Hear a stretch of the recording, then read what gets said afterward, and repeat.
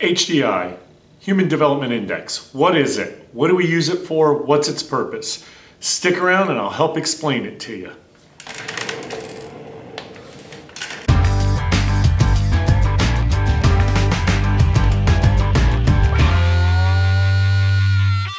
So the purpose of this Human Development Index is to compare developed countries, or MDCs, versus developing countries, or LDCs. So exactly what is it? It's a scale trying to max out at 1 or 100 comparing the level of development. So countries in North America are at 0.92, whereas in Nigeria they're 0.52. Now nobody's a perfect 100% or a 1, but you're trying to get as close to that as possible. The United Nations came up with 3 factors to help determine this HDI. First of all, do you have a decent standard of living? Second of all, can you live a long and healthy life? And third of all is access to knowledge. So let's break down each one of these factors and explore them more.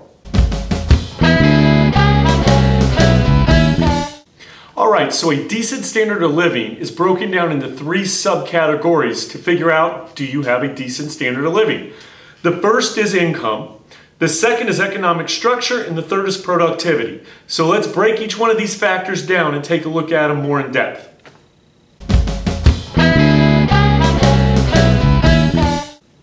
So there are 4 parts of income that we look at when trying to determine the development of a country. The first is GDP. This is the most simple one.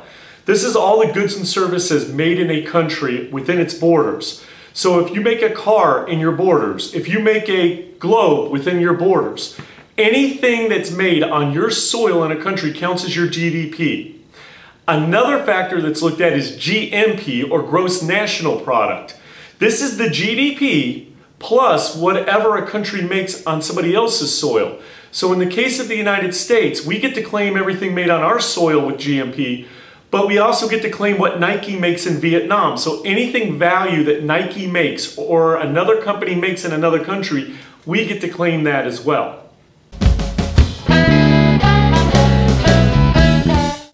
Alright, we got 2 more to take a look at. We got GNI, which is gross national income.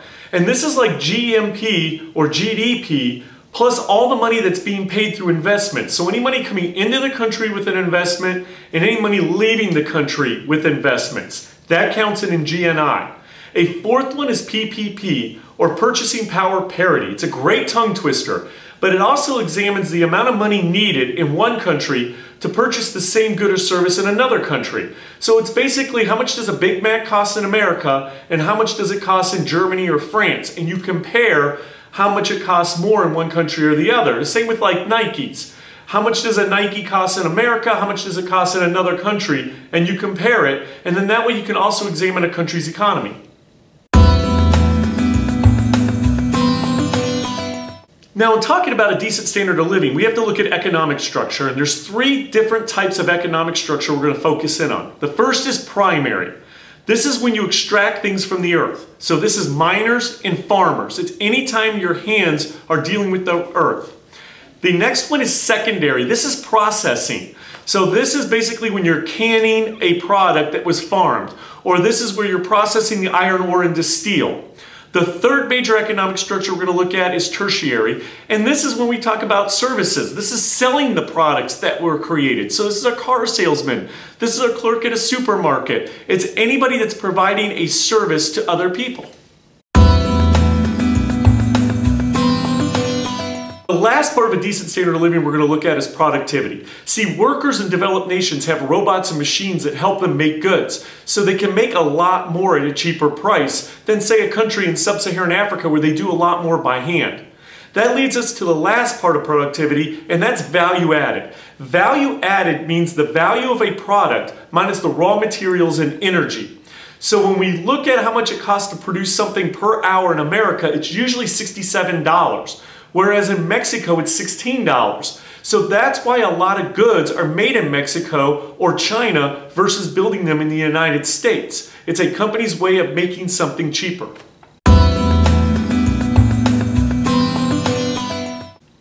So the second item we're going to look at is access to knowledge. And when we look at development, it is much more than just wealth. It's about education. It's so very important. The UN looks at a lot of data. One of the first things they look at is they take 25-year-olds and older, and they look at how many years of schooling did they have. So when we look at developed countries like Germany, Canada, United States, it's about 11.5 years per person. But when we go to sub-Saharan Africa, it's only about 4.7 years of schooling that you have.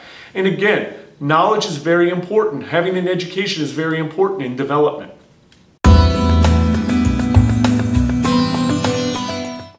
A second thing that's looked at is the expectation of how many years of schooling. In developed countries, you're expected to go on average 16.3 years, where in developing countries, it's much lower. In places like South Asia, it's about 10.2 years of schooling. In places in sub-Saharan Africa, you're only expected to go to school for 9.3. So again, many more years are expected in developed countries.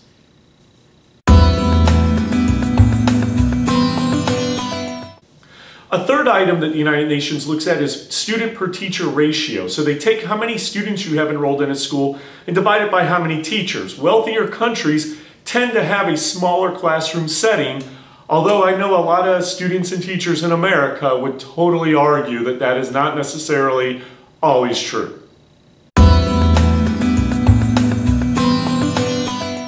A fourth thing that the United Nations looks at is literacy rate. Literacy rate in developed countries is near 100%, usually over 99%. Developing countries already have a problem with literacy, and then what we see as another problem is a lot of their technical manuals are written in English or a foreign language. So not only do they have a lower literacy rate, but manuals that they need to run machinery or to run computer systems are written in another language, and that holds back development.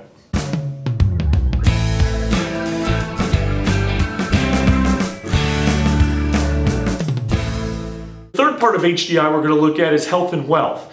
When we're talking about health, the first thing we want to look at is life expectancy. Around the world, it's about 71 years of age. In developed countries, it's 80 years of age. But in sub-Saharan Africa, it falls all the way down to 57 years old. Much of this reason is because in developed countries, we have a lot more access to medicines and better access to doctors. Infants live 99.5% of the time in developed countries, whereas in developing countries they only live 94% of the time. And much of that is due to because of malnutrition, dehydration, illness, and diarrhea.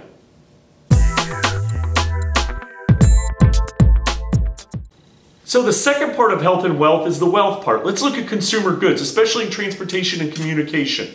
When we look at transportation, we want to talk about cars. Cars really help determine the wealth of a country.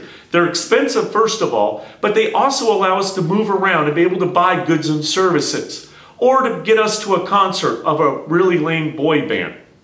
Phones are very important, especially when we talk about cell phones and smartphones. They help determine the wealth of a country. They also allow us to communicate much more effectively, which boosts our economy. Or they allow us to get onto Snapchat or Twitter and see what kind of crazy things our friends are doing in class. Another factor is computers. Computers are expensive, but they also help with business. The more computers, the better off your economy is. It also allows us to get on the internet and look at funny cat videos. So the gap between the rich countries and the poor countries is widening, and it's getting worse and worse. Poor countries not only are struggling just to try to find food and to boost their economy, they can't afford these goods, while rich countries can, and that just continues with their development. So there you have it. In conclusion, we have looked at 3 factors that have to do with HDI and the development of countries.